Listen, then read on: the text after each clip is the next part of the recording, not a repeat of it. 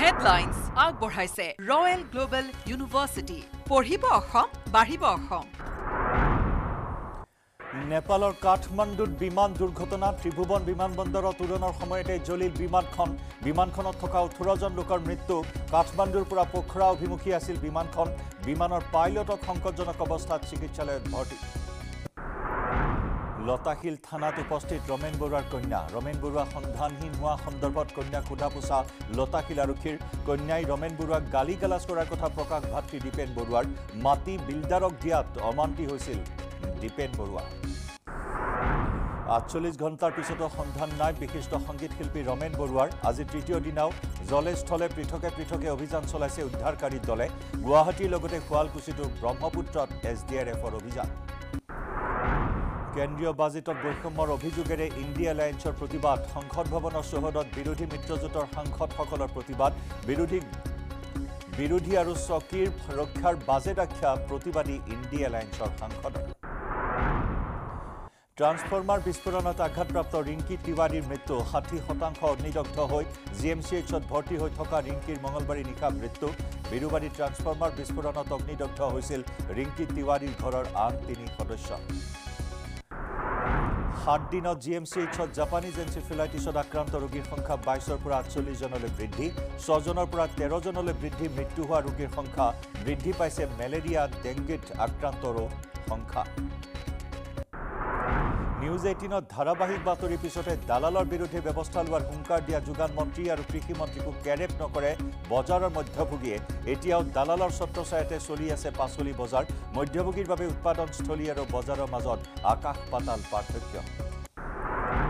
বাংলাদেশৰ হিংসাত্মক পৰিস্থিতিৰ লগত জড়িত 2500 লোকক গ্ৰেপ্তাৰ ছাত্ৰৰ প্ৰতিবাদত উত্তাল বাংলাদেশত এতিয়াও স্তব্ধ ইণ্টাৰনেট সেৱা 174 জনলৈ বৃদ্ধি নিহতৰ সংখ্যা দেশজুৰি সান্ধ্য আইন বলবৎ হৈ থকাৰ মাজতে আৰক্ষীক শ্বুট অন সাইটৰ নিৰ্দেশ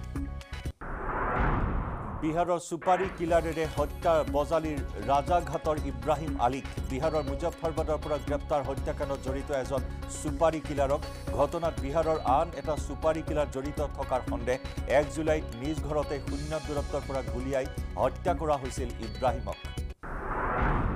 মাজত মাত্ৰ এটা দিন শুকুৰবাৰে আৰম্ভ হ'ব পেৰিছ অলিম্পিক 26 জুলাইৰ পৰা 11 আগষ্ট পৰ্যন্ত পেৰিছত বিশ্বৰ 206খন দেশৰ 10,500 খেলুৱৈয়ে যুঁজিব পেৰিছৰ সুদৃশ্য 35খন ষ্টেডিয়ামত হেডলাইন্স আগবঢ়াইছে ৰয়েল গ্লোবেল ইউনিভাৰ্চিটি পঢ়িব অসম বাঢ়িব অসম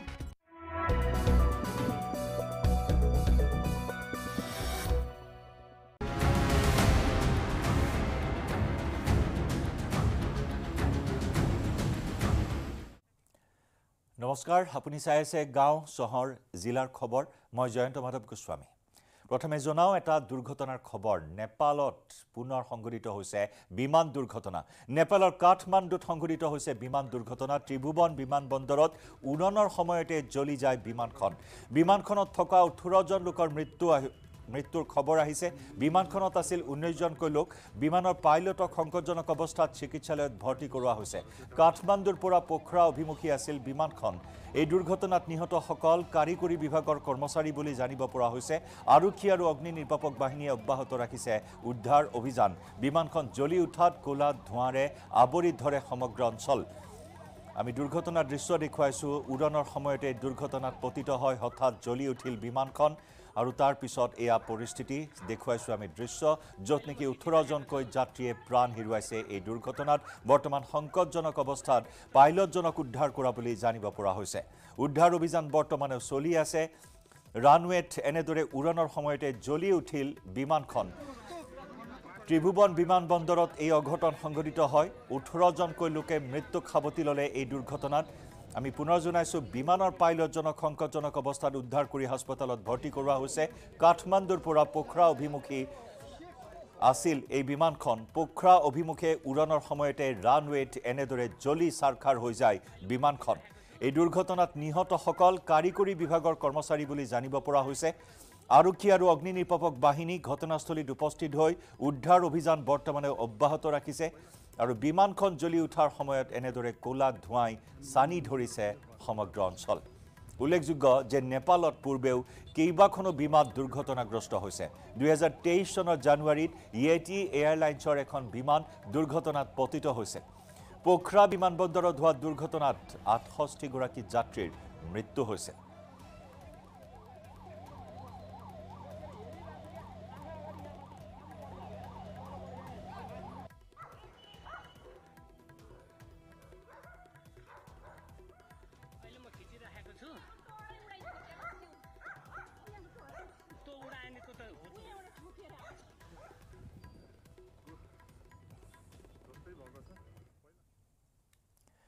ৰাজ্যত বৃদ্ধি পাইছে জাপানীজ এনচেফেলাইটিছত আক্ৰান্ত ৰোগীৰ সংখ্যা বিগত 7টা দিনত জিএমচিএইচত 22 জনৰ পৰা 48 জনলৈ বৃদ্ধি পাইছে জে-ইত আক্ৰান্তৰ সংখ্যা 6 জনৰ পৰা 13 জনলৈ বৃদ্ধি জে-ইত মৃত্যু হোৱা ৰোগীৰ সংখ্যা জাপানীজ এনচেফেলাইটিছৰ সমান্তৰালকৈ মেলেৰিয়া ডেংগিটো আক্ৰান্ত ৰোগীৰ সংখ্যা বৃদ্ধি পাইছে জিএমচিএইচত চিকিৎসাধীন 110 জন মেলেৰিয়া আক্ৰান্ত জিএমচিএইচত চিকিৎসাধীন হৈ আছে ডেংগিত আক্ৰান্ত হৈ 19 জন লোকে বৰ্তমানলৈকে মেলেৰিয়াত আক্ৰান্ত 26 জনৰ মৃত্যু হৈছে ডেংগিত আক্ৰান্ত হৈ 2 জন ৰোগীৰ মৃত্যু হৈছে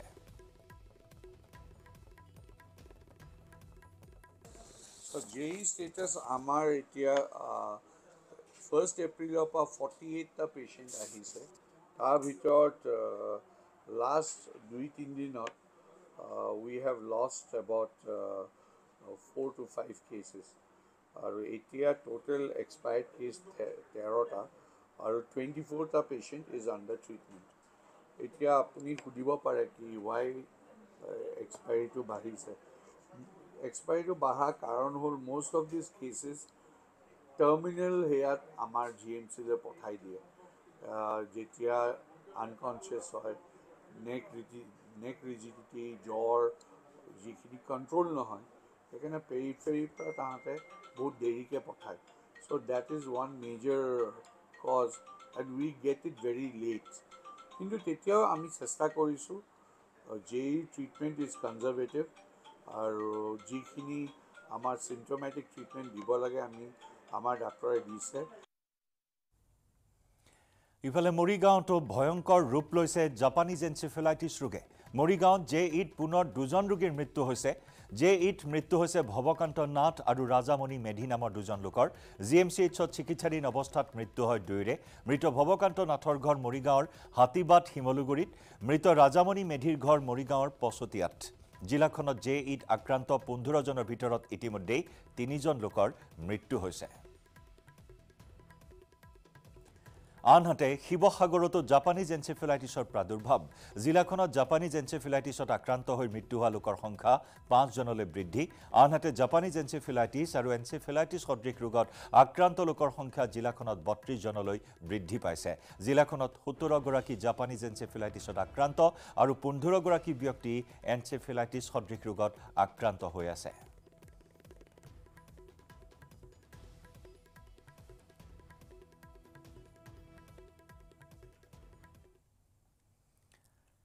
বজালিৰ ৰাজাঘাটৰ ইব্ৰাহিম আলী হত্যাকাণ্ডত জড়িত এজনক গ্ৰেপ্তাৰ বিহাৰৰ মুজফ্ফৰবাদৰ পৰা গ্ৰেপ্তাৰ শশীৰঞ্জন ৰাম নামৰ এজন যুৱকক বিহাৰ আৰক্ষীৰ সহযোগত বজালি আৰক্ষীয়ে গ্ৰেপ্তাৰ কৰে শশীৰঞ্জন ৰাম নামৰ যুৱকজনক ইব্ৰাহিম আলী হত্যাৰ বাবে সুপাৰি দিছিল বিহাৰৰ শশীৰঞ্জন ৰামক ঘটনাত বিহাৰৰ আন দুটা সুপাৰি কিলাৰ জড়িত থকাৰ সন্দেহ বজালি আৰক্ষীয়ে হত্যাকাণ্ডত জড়িত আন দুটা সুপাৰি কিলাৰৰ সন্ধানত অব্যাহত ৰাখিছে অভিযান বিগত 1 জুলাইত বজালিৰ ৰাজাঘাটৰ ইব্ৰাহিম আলীক নিজ গৃহত শূন্য দূৰত্বৰ পৰা গুলিয়াই হত্যা কৰা হৈছিল জোৰদাৰ গতিত বজালি আৰক্ষীয়ে অব্যাহত ৰাখিছে হত্যাকাণ্ডৰ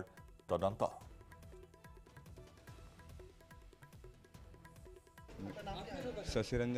शशिरंजन राम मैं बिहार से हूँ इब्राहिम को मारने के लिए किसने आपको सुपारी दिया था सर मेरे को कोई सुपारी नहीं दिया था ठीक आप इब्राहिम अली को मारने के लिए यहाँ कैसे पहुँचा मतलब कि मैंने आया था यहाँ घूमने मैं 2 दोस्त आया था घूमने पर मेरे दोस्त उन लोग इस घटने को अंजाम दिया है मैंने नहीं दिया है सर माँ कामाख्या घूमने आया था मैंने मंदिर घूमने आया था ठीक है वो एक तो है अभय सिंह और एक बिट्टू है एक का नाम है अभय सिंह और एक का नाम है बिट्टू अभय सिंह ने कल कुछ किया है क्या वही सब भाई ये सब घटना का अंजाम दिया ब्रो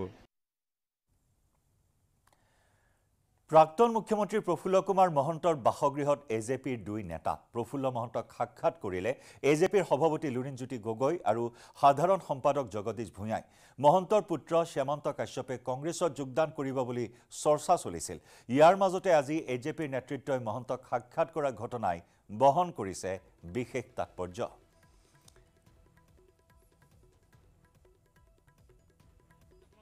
ভেটি মজবুত বা আপোনাৰ কমফৰ্টেবল বুলি মানে আলোচনাত আমি আমাৰ দলৰ ফালৰ পৰা খেলিম বা নেখেলিম ক'ত খেলিম সেই সম্পৰ্কত এতিয়ালৈকে সিদ্ধান্তটো আমি আমাৰ মাজত লোৱা নাই বা ইতিমধ্যে অৱগত বিৰোধী মঞ্চত কৰা নাই গতিকে সেই সম্পৰ্কত আমি আলোচনা বিলোচনা কৰি আছোঁ চিন্তা চৰ্চা কৰি আছোঁ যেতিয়া হ'ব আমাৰ সিদ্ধান্ত আমাৰ প্ৰথমটো আমি মঞ্চখনত জনাম শেষৰ প্ৰশ্ন এটা কৈছোঁ যে যিধৰণে কিছুদিন আগতে ৰকিবুল হুছেইন আহিলে এতিয়া আপোনালোকে আহিছে যদিও আপোনালোকে ব্যক্তিগত কাৰণ আহিছে এতিয়া মানে মহন্ত প্ৰাক্তন মুখ্যমন্ত্ৰী কোনটো হেৰিত থাকিব জাতীয় পৰিষদ নে এইটো কম্পিটিশ্যন অঘোষিত কম্পিটিশ্যন হৈছে নাই প্ৰতিযোগিতা জাতীয়তাবাদৰ কোনো প্ৰতিযোগিতা নাই অসমৰ মানুহৰ সুৰক্ষিত ভৱিষ্যতটো আমাৰ মূল লক্ষ্য ইয়াত প্ৰতিযোগিতা আমি মূল যিসকলে আমাক অন্যায় কৰিছে যিসকল আমাৰ জাতীয় জীৱনৰ শত্ৰু তেওঁলোকৰ বিৰুদ্ধে আমাৰ সংগ্ৰাম প্ৰতিযোগিতা তাতহে কেনেকৈ আমাৰ যিবোৰ সংকট সেই সংকটবোৰ কেনেকৈ নাইকিয়া কৰিব পাৰোঁ ৰাজনৈতিক ভৱিষ্যত কেনেকৈ সুৰক্ষিত কৰিব পাৰোঁ সম্পদৰ অধিকাৰ কেনেকৈ পুনৰ আজৰি আনিব পাৰোঁ ভাষা কৃষ্টি সংস্কৃতি কেনেকৈ ৰক্ষা কৰিব পাৰোঁ সেইখন সংগ্ৰামৰ কাৰণেহে সাজু গতিকে আমি ক্ষুদ্ৰ স্বাৰ্থ ব্যক্তি স্বাৰ্থ দলীয় স্বাৰ্থতকৈ জাতীয় স্বাৰ্থক প্ৰাধান্য দিছোঁ প্ৰাসংগিকতা বেছি বুলি আমি উপলব্ধি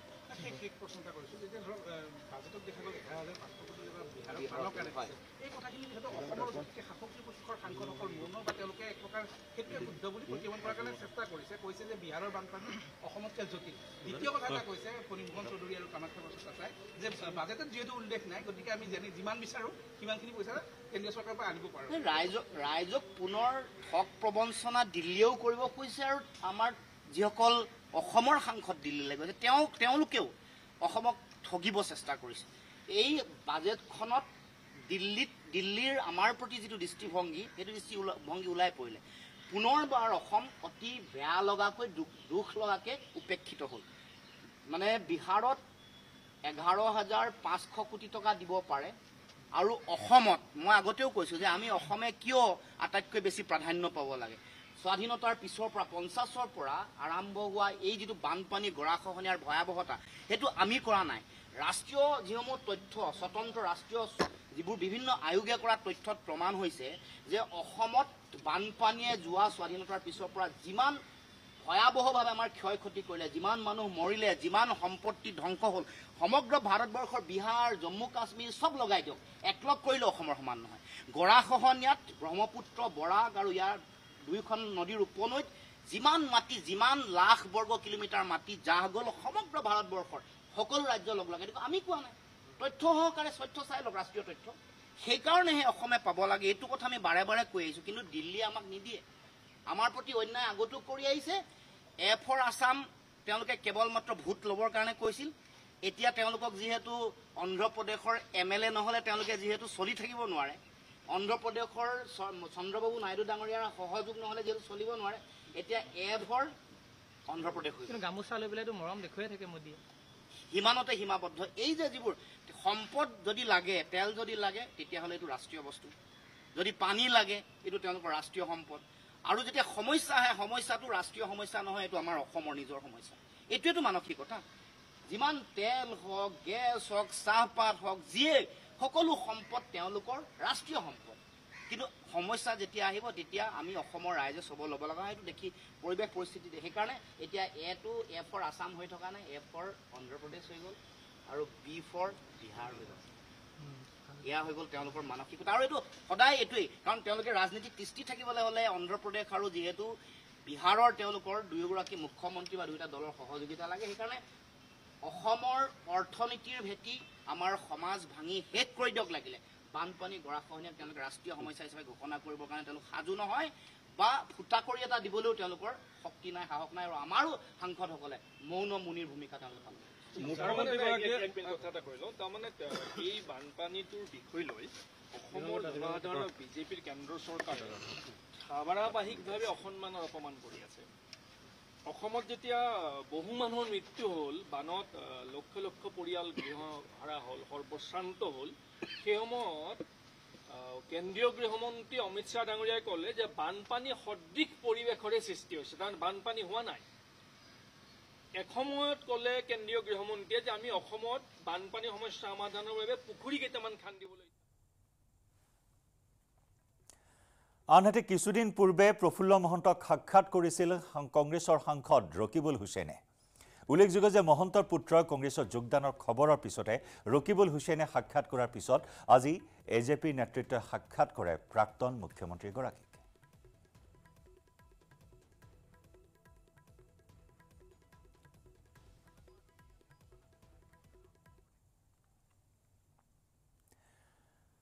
আঠচল্লিছ ঘণ্টা কেতিয়াবাই উকলি গ'ল, কিন্তু এতিয়াও ৰমেন বৰুৱাৰ সন্ধান উলিয়াব পৰা নাই। জোৰদাৰ গতিত অভিযান চলি আছে, পোনপটীয়া সম্প্ৰচাৰ আগবঢ়াইছে। দীপেন বৰাই কৈছে তো তেওঁ ভেৰিফাই কৰক,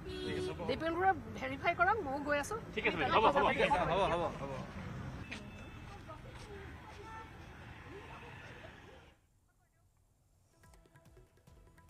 ইতিমধ্যে শেহতীয়া তথ্য আমি জনাইছো। লতাশিল থানাত উপস্থিত হৈছে দীপেন বৰুৱাৰ জীয়ৰী বৰ্ণিকা বৰুৱা, ক্ষমা কৰিব, ৰমেন বৰুৱাৰ জীয়ৰী বৰ্ণিকা বৰুৱা।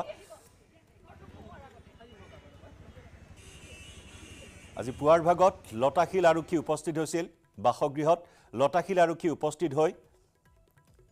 বৰ্ণিকা বৰুৱা আছেনে নাই লতাশিল থানাত ইতিমধ্যে হাজিৰ হোৱাৰ দৃশ্য আমি দেখুৱাইছো। এয়া ৰমেন বৰুৱাৰ জীয়ৰী বৰ্ণিকা বৰুৱা। অভিযোগ উত্থাপন হৈছিল যে জীয়ৰী বৰ্ণিকা বৰুৱাই গালি গালাজ কৰিছিল পিতৃক। এনেকুৱা ধৰণৰ কিছু তথ্য প্ৰকাশ পাইছে আৰু তাৰে ভিত্তিত আজি লতাশিল আৰক্ষীয়ে বিচাৰি গৈছিল, কিন্তু সেই সময়ছোৱাত ঘৰত নাছিল। জাপৰিগোগত আছিল ৰমেন বৰুৱাৰ কন্যা আৰু তাৰ পিছতে লতাশিল থানাত উপস্থিত হৈছে। আমি সেই দৃশ্য দেখুৱাইছোঁ। কিছু অভিযোগ উত্থাপন হৈছিল। দুটাকৈ আৱেগিক ভৰা পোষ্ট ছ'চিয়েল মিডিয়াত শ্বেয়াৰ কৰিছিল জীয়ৰী বৰ্ণিকা বৰুৱাই। আনহাতে দীপেন বৰুৱাই বিস্ফোৰক মন্তব্য কৰিছে যে হয় তেওঁ প্ৰায়ে শুনিবলৈ পাইছিল কোঠাৰ ভিতৰত পিতৃ কন্যাৰ কিছু কাজিয়া।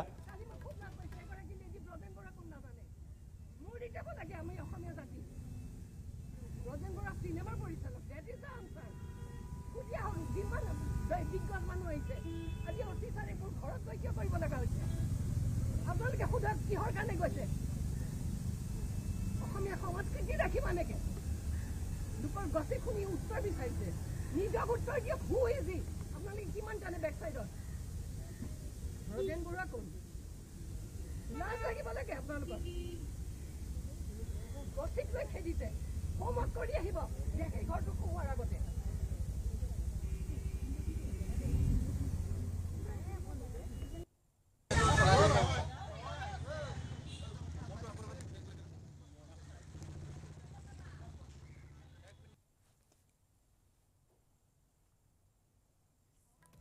ৰমেন বৰুৱাৰ জীয়ৰী আৰু আত্মীয় লতাশিল থানাত উপস্থিত হৈছে। তেনে সময়তে কিছু ক্ষোভ দেখিবলৈ পোৱা হৈছে।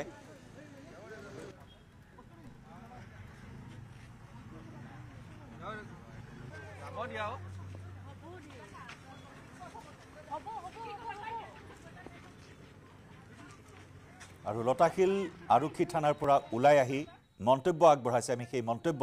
সম্ভৱ হ'লে আমি আগবঢ়াম।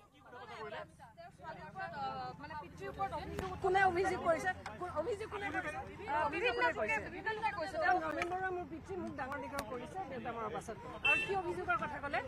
কৈছে যে পিতৃক বিভিন্ন সময়ত তেখেতে কি বেচিছত কৈছে? আপোনালোকে তেওঁৰ কথা শুনিছে। তেখেতে প্ৰথম মোক উলিয়াই দিয়ক তেওঁ কি বেচিছত সেই কথাষাৰ ক'লে। মই উত্তৰ দিম। প্ৰথম মোক উলিয়াই দিয়ক সেই অতনু ভূঞাই, মই এটা পোষ্ট দিছো, মোৰ ভণ্টিও দিছে, কি বেচিছত সেই কথাষাৰ ক'লে। আনক মোৰ ফোন নাম্বাৰ লওক, মোক ফোনত সুধিব। প্ৰথম মোক বেচিছটো উলিয়াই দিয়ক অতনু ভূঞাই কি বেচিছত সেই কথাষাৰ ক'লে। তাৰপিছত I am ready to answer. কিন্তু তাইক নুসুধিব। শ্বি is not in a position two answer. যাৰ দেউতাক দুদিন নাই যি কৈছে কওক, মোক বেচটো দিয়ক। নামটো কওক, নামটো কওক, নামটো কওক, নামটো কওক, নামটো কওক। দীপেন বৰুৱা, মই এতিয়া দীপেন বৰুৱাৰ লগত আগাগি কৰক। বলক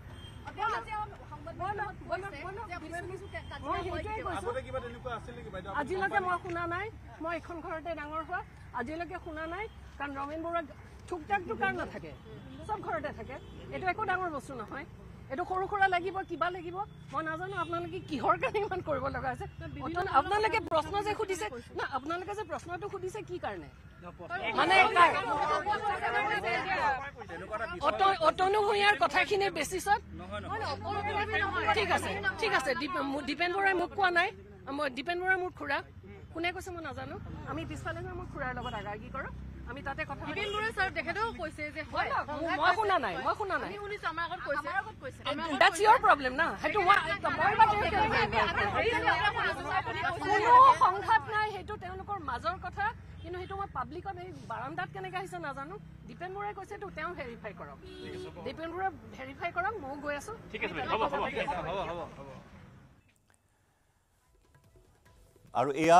ব্ৰজেন বৰুৱাৰ জীয়ৰী ব্ৰজেন বৰুৱাৰ কন্যাৰ মন্তব্য সেই অভিযোগখিনি খণ্ডন কৰিছে এটা বিতৰ্কৰ সৃষ্টি হৈছে জীয়ৰীৰ গালি গালাজ কৰাক লৈ আৰু সেই বিতৰ্ক সন্দৰ্ভত সেই অভিযোগ খণ্ডন কৰিছে ব্ৰজেন বৰুৱাৰ কন্যা আৰু লতাশিল থানাত একেলগে উপস্থিত হৈছিল ৰমেন বৰুৱাৰ কন্যা বৰ্ণিকা বৰুৱাৰ সৈতে ব্ৰজেন বৰুৱাৰ কন্যা আৰু থানাৰ পৰা ওলাই আহিয়ে সেই মন্তব্য আগবঢ়াইছে কিন্তু কথা হ'ল দীপেন বৰুৱাই কিছু বিস্ফোৰক মন্তব্য কৰিছে আমি দীপেন বৰুৱাৰ ভাষ্য এইখিনি মুহূৰ্তত আগবঢ়াই ল'ব বিচাৰিম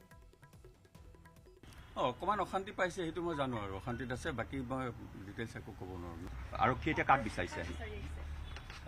সেই ৰমেনদাৰ ছোৱালী বিচাৰিছিলে ছোৱালী আগতে ভাড়া ঘৰত আছিলে তাই স্কুলত চাকৰি কৰেতো হয় স্কুলত তাৰমানে তাৰ মাকে চাকৰি কৰোঁতে চাকৰি অৱস্থাতে ঢুকাইছে নহয় হয় ৰমেনদা মিছেছ গতিকে সেই চাকৰিটো তাই পাইছে পাই পেলাই তাই এই কাহিলীপাৰা প্ৰাইমাৰী স্কুল এখনত তাতে ভাড়া কৰি আছিলে এটা ঘৰত তাৰপৰা কিয় আহিল কি কথা নাজানো আজি কেইমাহমান আগত আহিলে গোটেই বস্তু বাহানি লৈ পেলাই মই এইবিলাক নুসুধো আৰু বেছি কথা নাপাতোতো তেনেকৈ আৰু দেউতাকক যথেষ্ট গালি গালাজো কৰে তেনেকুৱা এটা অভিযোগ উঠিছে তেনেকুৱা ৰাতি কেতিয়াবা মোৰ ৰুমটো কাষত কাৰণে মই কেতিয়াবা শুনা পাওঁ বাকী কথাবোৰ কি কৈছে কি নকৈছে সেইবিলাক শুনা নাপাওঁ চিঞৰ বাখৰবিলাক শুনা পাওঁ বাছ আপুনি ৰমেনদাক নুসুধেনে যে দাদাটোক কিয় এনেকৈ বকিছে ৰমেনদাৰ লগত মই বেছি কথা নাপাতো কিয় ৰমেনদাই অল্পভাষী একদম দৰকাৰ নহ'লে কথাই নাপাতে ৰমেনদাই ৰমেনদাই ক'বলৈ গ'লে বিচাৰক হিচাপে মাতে ক'ৰবালৈ মাতে ক'তো কাকো কৈ নাযায় কিন্তু মই কিন্তু কৈ যাওঁ ক'ৰবালৈ গ'লে মই আজি লাষ্ট 20 তাৰিখেও মই প্ৰগ্ৰেম কৰিছোঁ নলবাৰীত তাত মই ৰমেনদাক কৈ গৈছোঁ ৰমেনদা মই দেৰি হ'ব মোৰ 3-4টা বাজিব পাৰে দৰ্জাবিলাক বন্ধ নকৰিবি দেই মই নলবাৰীলৈ যাম মোৰ প্ৰগ্ৰেম আছে তেনেকৈ মই কৈ যাওঁ কিন্তু ৰমেনদাৰ নেচাৰটো একেবাৰে বেলেগ সি ঘৰৰ আমাৰ 9জন ভাই ককাৰ ভিতৰত একেবাৰে অল্পভাষী মানুহ চবেই জানে মানে কথা খুব কম কয় দৰকাৰ নহ'লে কথাই নকয় মানে যিয়েকে গালি পাৰি থাকিলেও দেউতাকে একো নকয় সেইটো কয় সেইটো মানে সিটো চিঞৰ বাখৰ কৰা মানুহ নহয় নহয় মই ক'লো নহয় ৰমেনদাৰ অল্পভাষী কথা নকয় সেইটো কিবা কয় যদিও সেইখিনি মই শুনা নাপাওঁ একো আপুনি কেতিয়াবা ভতিজাক কৈছেনে যে দেউতাক কিয় এনেকৈ মই তাইৰ লগত বেছি কথা নাপাতো চিধা কথা আপোনাৰ নাম ধৰিও চিঞৰি থাকে কেতিয়াবা চিঞৰে নাজানো আৰু সেইবিলাক এজন চিৰকীয় শিল্পী হিচাপে দীপেন আপোনাৰ দুখ লাগে নেকি ডেফিনেটলি দুখ লাগিব কাৰ দুখ নালাগিব এনেকুৱা হ'লে সেইটোৱে কথা এতিয়া ৰমেনদাই মই দুজনে আছোঁ ভাই ককাই সিও তেনেকৈ হৈ গ'ল এই ঘৰটোক লৈ বহু বাতৰি ওলাইছিল যে বিল্ডাৰক দিব লাগে মই বিল্ডাৰক দিব লাগে বুলি কেতিয়াও কোৱা নাই মই অপ'জ কৰিছোঁ মই চহী কৰা নাই মই কনচেণ্ট দিয়া নাই কাৰণে বন্ধ হৈ গ'ল বস্তুটো মই কনচেণ্ট দিয়া নাই মই কৈছোঁ যে মই ঘৰটো আমি থকালৈকে ঘৰটো থাকিব যিহেতু আমাৰ দেউতাই বনাইছিলে ঘৰটো গতিকে ইয়াৰ পিছত আমি ঢুকোৱাৰ পিছত ৰমেনদাৰ মই দুজন আছোঁ ভাই ককাই আমি ঢুকাৰ পিছত তহঁতে তাজমহল বনাওঁ শীশমহল বনাই থাকিবি চাবও নাহোঁ কোনেও বনোৱাজনে চাব অহা নাই গতিকে সেইটোত মই বাধা তেনেকৈ দিয়া নাই মই খালি কনচেণ্টটো মোৰ দিয়া নাই মোক তেনেকৈ ডাইৰেক্ট সাহস নকৰে গালি পাৰিব গালি পাৰা নাই তেনেকৈ কিন্তু সেয়া আৰু ইনডাইৰেক্টলি যদি কোনোবাই গালি পাৰি ৰাস্তাৰ পৰা যদি মোক কোনোবাই গালি পাৰি থাকে মোক গম পাম নেকি তেনেকুৱা কথা আৰু সেইদিনা পুৱাও তাই গালি পাৰিছে দেউতাকক পাৰিছে নেকি মই কিবা চিঞৰ বাখৰ শুনিছোঁ টপ হেডলাইন্স আগবঢ়াইছে Kingston educational institute imagine innovate inspire নেপালৰ কাঠমাণ্ডুত বিমান দুৰ্ঘটনা ত্ৰিভুৱন বিমানবন্দৰত উৰণৰ সময়তে জ্বলিল বিমানখনত থকা 18জন লোকৰ মৃত্যু কাঠমাণ্ডুৰ পৰা পোখৰা অভিমুখী আছিল বিমানৰ পাইলটক সংকটজনক অৱস্থাত চিকিৎসালয়ত ভৰ্তি লতাশিল থানাত উপস্থিত ৰমেন বৰুৱাৰ কন্যা ৰমেন বৰুৱা সন্ধানহীন হোৱা সন্দৰ্ভত কন্যাক সোধা পোছা লতাশিল আৰক্ষীৰ কন্যাই ৰমেন বৰুৱাক গালি গালাজ কৰাৰ কথা প্ৰকাশ ভাতৃ দীপেন বৰুৱাৰ মাটি বিল্ডাৰত দিয়া অমান্তি হৈছিল দীপেন বৰুৱা 48 ঘণ্টাৰ পিছতো সন্ধান নাই বিশিষ্ট সংগীত শিল্পী ৰমেন বৰুৱাৰ আজি তৃতীয় দিনাও জলে স্থলে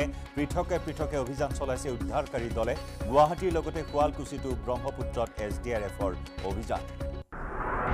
কেন্দ্ৰীয় বাজেটত বৈষম্যৰ অভিযোগেৰে ইণ্ডিয়া এলায়েন্সৰ প্ৰতিবাদ সংসদ ভৱনৰ চৌহদত বিৰোধী মিত্ৰজোঁটৰ সাংসদসকলৰ প্ৰতিবাদ চৰকাৰী চকী ৰক্ষাৰ বাজেট আখ্যা প্ৰতিবাদী ইণ্ডিয়া এলায়েন্সৰ সাংসদৰ ট্ৰান্সফৰ্মাৰ বিস্ফোৰণত আঘাতপ্ৰাপ্ত ৰিংকি তিৱাৰীৰ মৃত্যু 60% অগ্নিদগ্ধ হৈ GMCHত ভৰ্তি হৈ থকা ৰিংকিৰ মঙলবাৰে নিশা মৃত্যু বিৰুবাৰীৰ ট্ৰান্সফৰ্মাৰ বিস্ফোৰণত অগ্নিদগ্ধ হৈছিল ৰিংকি তিৱাৰীৰ ঘৰৰ আন 3 সদস্য 7 দিনত GMCHত জাপানীজ এনসেফেলাইটিছত আক্ৰান্ত ৰোগীৰ সংখ্যা 22ৰ পৰা 48 জনলৈ বৃদ্ধি 6 জনৰ পৰা 13 জনলৈ বৃদ্ধি মৃত্যু হোৱা ৰোগীৰ সংখ্যা বৃদ্ধি পাইছে মেলেৰিয়া ডেংগুত আক্ৰান্ত ৰোগ সংখ্যা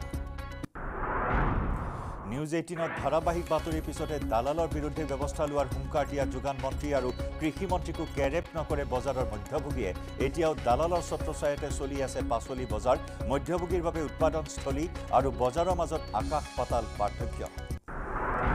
বাংলাদেশৰ হিংসাত্মক পৰিস্থিতিৰ লগত জড়িত 2500 লোকক গ্ৰেপ্তাৰ ছাত্ৰৰ প্ৰতিবাদত উত্তাল বাংলাদেশত এতিয়াও স্তব্ধ ইণ্টাৰনেট সেৱা 174 জনলৈ বৃদ্ধি নিহতৰ সংখ্যা দেশজুৰি সান্ধ্য আইন বলবৎ হৈ থকাৰ মাজতে আৰক্ষীক শ্বুট অন সাইটৰ নিৰ্দেশ